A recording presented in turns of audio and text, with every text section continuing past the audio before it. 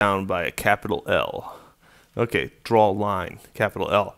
Okay, so now that that's in there, I was like, I knew I got that right, but I'm so new to the debug draw line feature that I wanted to make sure.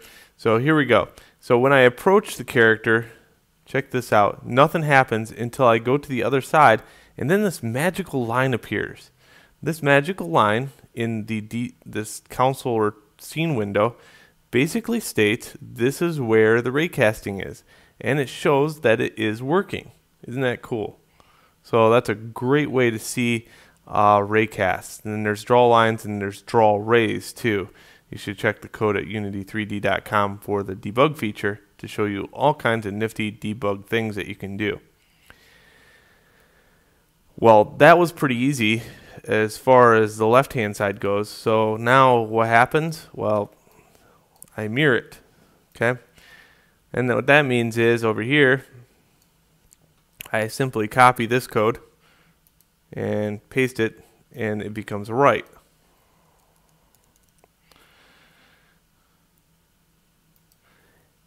And now I should start commenting stuff like this is going to be left.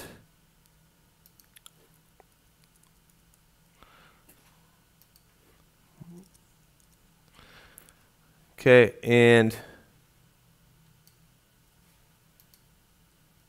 this is going to be right.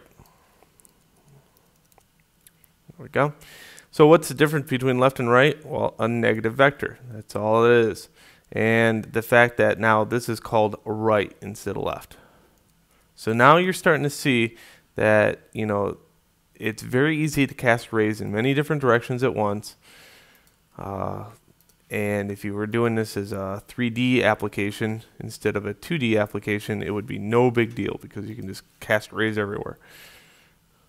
There we go. See, red line means it's casting, and then red line equals casting. Good.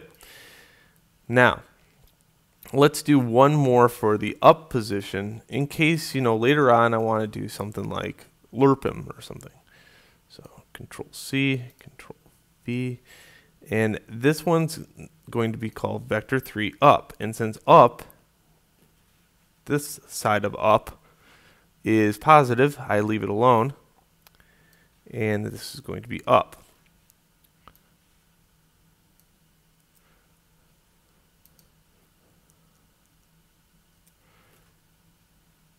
Oops.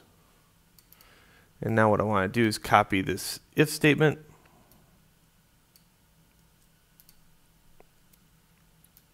If up, tab will return those,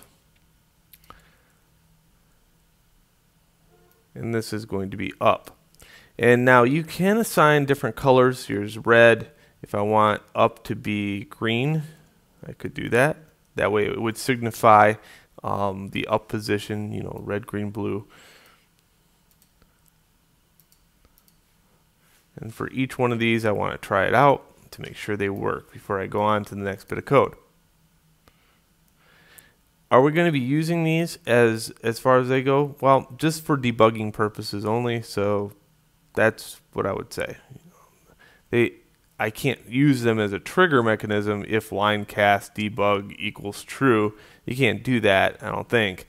But for right now, the aesthetics of it all, it's kind of neat. Okay, the enemy, I don't want to be able to tip him over at all, so I want to put a mass of like 100 out there for him. Because once he tips over, well, what happens? Well, all the directions switch, and then I won't know what's going on.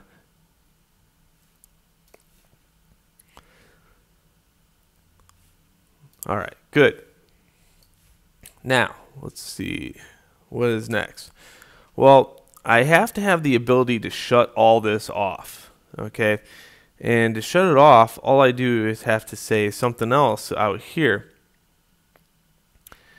And it's, so what happens? This happens, it returns. This happens, it returns. This happens, returns. And that's what needs to happen. So for each one of these, I need to write a return statement to the top. So if it's left, that's good. If it's right, that's good. But after it sees it's right, let's go away now. I don't need your help anymore. And then the next statement needs a return, because I'm going to put a print statement out here called print. I can't see you. Okay, and then I'll put a return.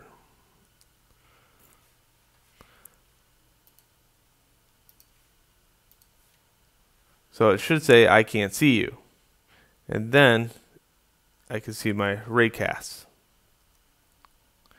Now the problem with this code is it doesn't update. See? Once it says I can't see you, what happens? Nothing. So, the print statements have a limited feature that way. You can use them definitely, but some other ways to do it, as I showed you earlier, you can cast it onto the screen using my debug script too. Or you can just do it this way.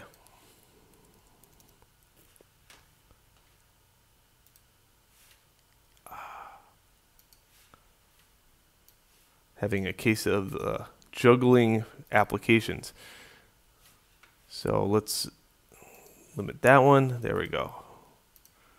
So now I got these two. So now what's going to happen is I can't see you, and when I jump over it, it should print left. Good. So it has some form of AI. It's semi-intelligent. And that's what I need it to be. So semi-intelligent hurts, because now it's a new game of damage. And that's coming up in the next video.